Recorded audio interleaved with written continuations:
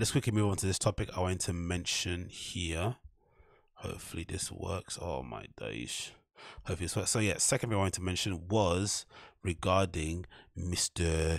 Erik Griffin and his involvement in King of the Stink. Now, most of my podcast fans won't care about this, so I'm going to try and tie this into a larger point about knowing your position, because it looks like uh, Erik Griffin's being kicked off or replaced or told to sit this one out when it comes to King of the Sting, and I think it speaks to a larger point that I wanted to make about knowing how to play your position, knowing where you stand in the kind of hierarchy of your peer group, of your industry, of whatever thing you're in, is, in my opinion, somewhat of a superpower. And the quicker, especially as a dude, the quicker you realize where you are in the pecking order, the kind of easier your life will be, because you'll stop lusting and wanting for things that are not really within your reach, and you'll try to make the best of the things that you have available in your reach, or you'll maybe honor the things that you have, whatever it may be. And I think at this moment, from what I can see with Erik Griffin, again, this is from someone that doesn't know the guy. I don't really consume much of his content. I've seen him here and there on other shows I thought he's quite funny on. He does come across like a bit of a whiny baby at sometimes, but you know, he's a comedian. I guess they're all kind of sensitive whiny babies to some extent, but he seems pretty funny. He seems like a pretty chill dude, and from the times that I've seen him on King of the Sting, he seems to be quite funny and a good addition to the show, because he seems like one of the only ones on there that kind of sounds like a grown-up, right, when they're talking about serious issues. Now again, you're not going to go on King of the Sting for serious issues. The whole premise of King of the Sting when it first started was, you know, it was kind of off the back of when Theo first kind of got involved with Brendan Schaub and Brian Callen. He would kind of, you know, rip them, right, especially Brendan. He ripped them, right, like, oh, they'd go back and forth in terms of insulting each other, and it was really funny, really, really good stuff, because especially for fans that didn't like Brendan, there was a one person that legitimately we kind of felt like was roasting him in a joking way, but also in a serious way, and people kind of got to live vicariously through some of the insults that Theo would levy towards Brendan. So that was cool. So it's kind of like a roasting session thing, and then over time, I guess it evolved into whatever it is now. You know, Brendan has jokes written for him, and they have the segments in like a TV show product. It's whatever, not whatever. It's just a YouTube show, and it's just a podcast YouTube thing that similar to what I do, and they riff in between because they're comedians. Now, for whatever reason, Theo's been in and out of the show. There's personal reasons, you know. He's gonna be mentioning his depression and stuff, but I don't know. For me personally, I just think he's kind of in a bit of a moment where he probably doesn't want to do it anyway. But you know, as per most things, because they started it together, and maybe because he doesn't like confrontation, he probably hasn't got the courage enough in him to kind of say, "Hey, I don't want to do this anymore," or maybe just because the money's good. I don't think that depression thing is a thing. I just think he just doesn't want to do it because he's probably maybe worn out. He's got other things going on. Who knows? But he hasn't been on a lot of the shows, and they went to get new guests in, and I guess they decided to reach out to Erik, and so far he's been doing okay on the show, and for whatever reason, and then all of a sudden, Chris D'Elia comes back into the fold. He pops out. He kind of leaves his house looking a bit weathered and haggard, but still able to pull numbers. Right, this guy is still like consistently getting, you know, within the kind of 80 to 100,000 views, you know, on his podcast legitimately. So you know, the babies are still there, supporting the guy, even though he was accused of what he was accused of, right, being a diddler. So. But then when Chris came back into the podcast and fold, like him or not what he did allegedly or was accused of doing or not, the guy's blockbuster. The guy's podcast blockbuster, or blockbuzzer, as fucking Shaw would say. Like, he brings the numbers, he's funny as hell, and he actually makes the show more enjoyable. Wherever he's on, he kind of adds to it because of how silly and fun he is and whatnot, blah blah blah. Obviously it can be a little bit much because it can all be about him, but if you really want to kind of have a successful show, especially on YouTube and shit, and you get D'Elia involved, it's going to go to the moon. So all that to say, it looks like a shiny new toy came along, or shiny old new toy came along. They saw the numbers, they saw the reception for the fans. It worked better probably because they're probably more friends, I'd guess, right? It'd be fair to assume Brendan, Theo, and Chris probably know each other better than Erik does know each of them individually or together. I'd imagine so. So it just works as a show better that way. And in general, in my opinion, in my opinion. I just don't think Erik is at that level those guys are. And I think it's a mindfuck for him because he would clearly think in his head he's probably funnier than both of Theo and Brendan on the stage. Maybe he might acquiesce and say, you know, Delia might be funnier to him on stage, or maybe someone's hard to follow. But for sure in his head he would definitely think, yeah, I'm definitely a better comic than Brendan, because anybody is, and he definitely thinks he could give Theo a good run for his money. So in his head he thinks he's at that level, but he's not. And I think in general in life, I've noticed, especially myself in my career, I've had a lot of issues with kind of understanding my position into relation with other people and where their careers are, where my career is, the things I've not done, the things I have done.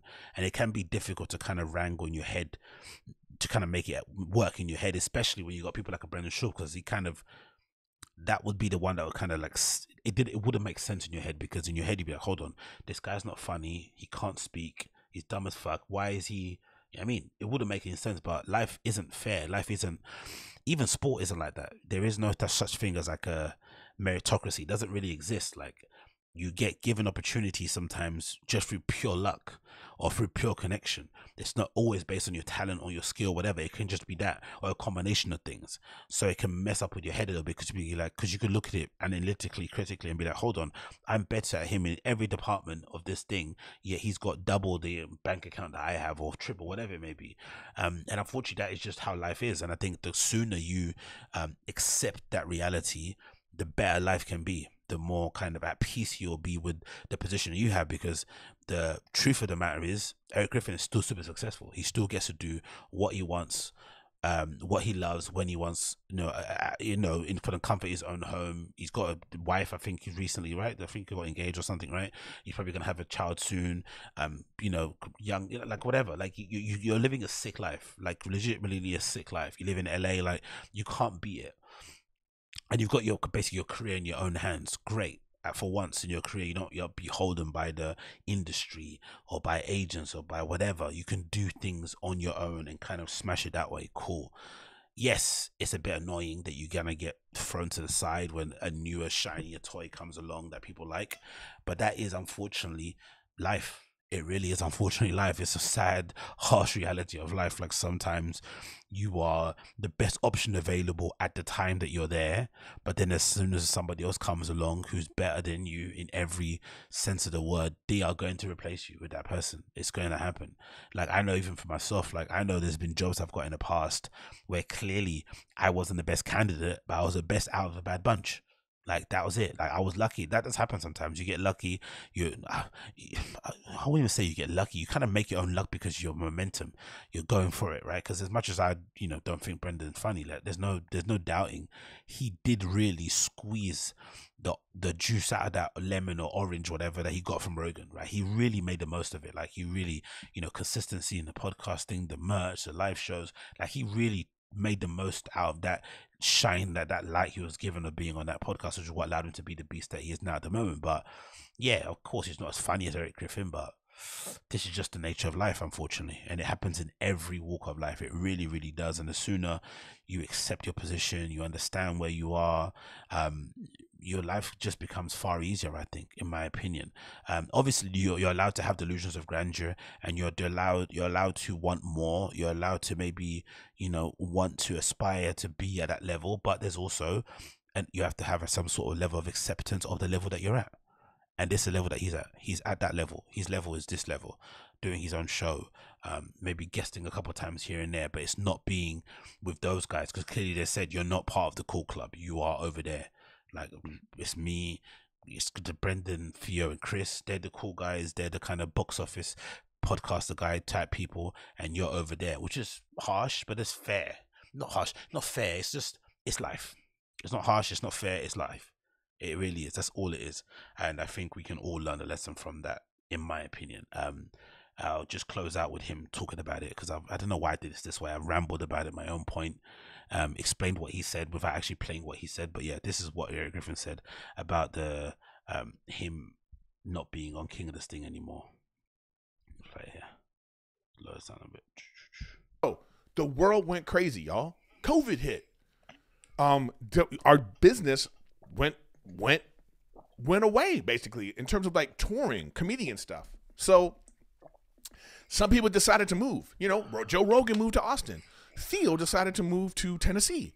He moved to Tennessee, and he still lives there. So, you know, and it's widely known.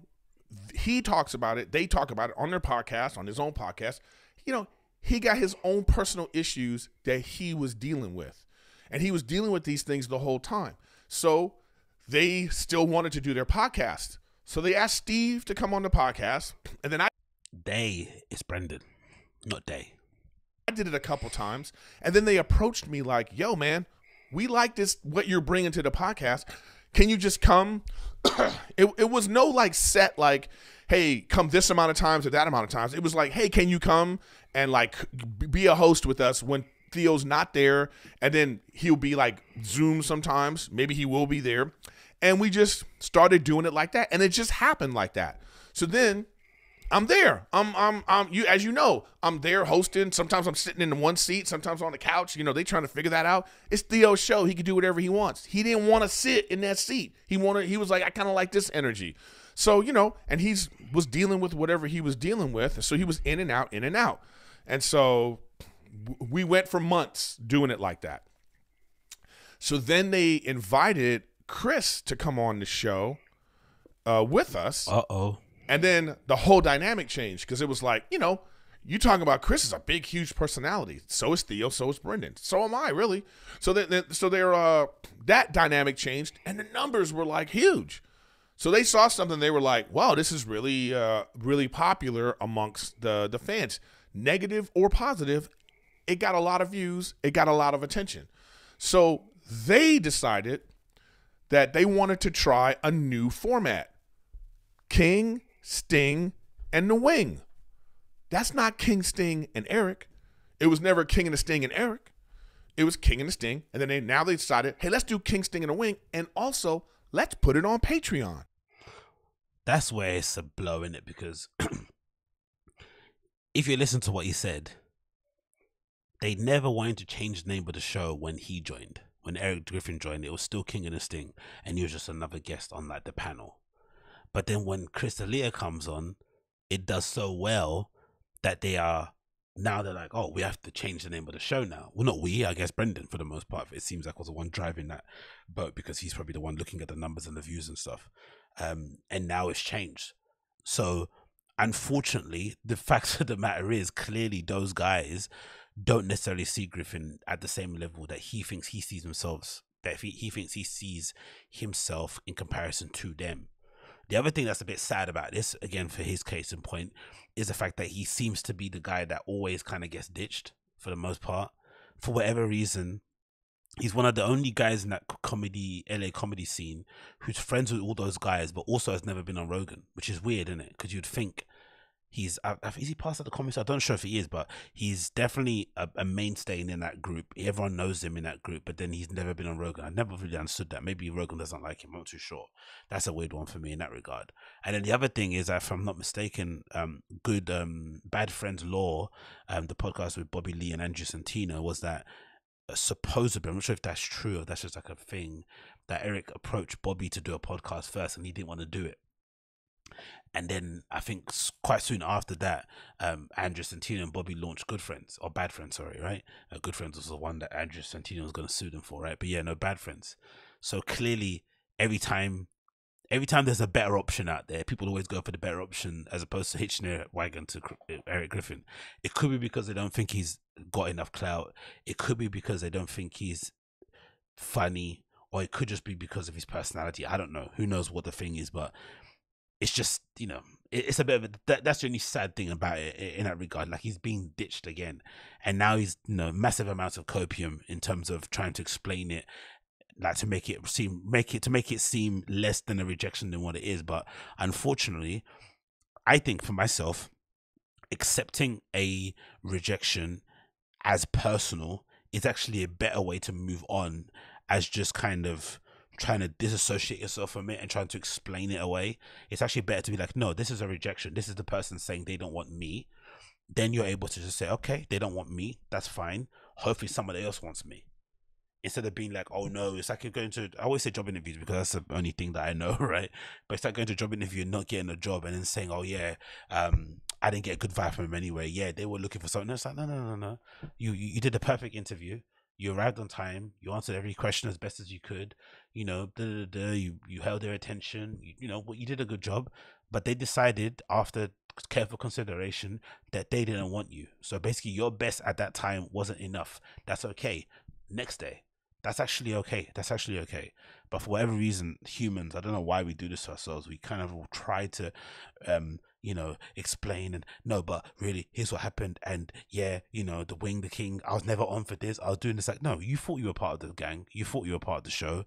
You were probably waiting to be made official. You were probably wondering why they didn't change the name. Like, you were wondering these things. And, I guess over time, maybe he got a bit disillusioned with the show himself anyway, and then decided to change. Because it was only recently that I saw that clip of him kind of jokingly, not jokingly, mentioning to Brandon why they didn't get any bonuses. What do you think? Do you honestly think they're not going to get any bonuses? The King, the Wing, and the Sting, if they do the numbers they're meant to be doing beyond Patreon, do you think they're not going to get any flipping bonuses if they do that way? Come on, man. But anyway, let's move on from that one because whatever, innit? Grown men decide to do grown men things. It is what it is. Not my business. Let's move on.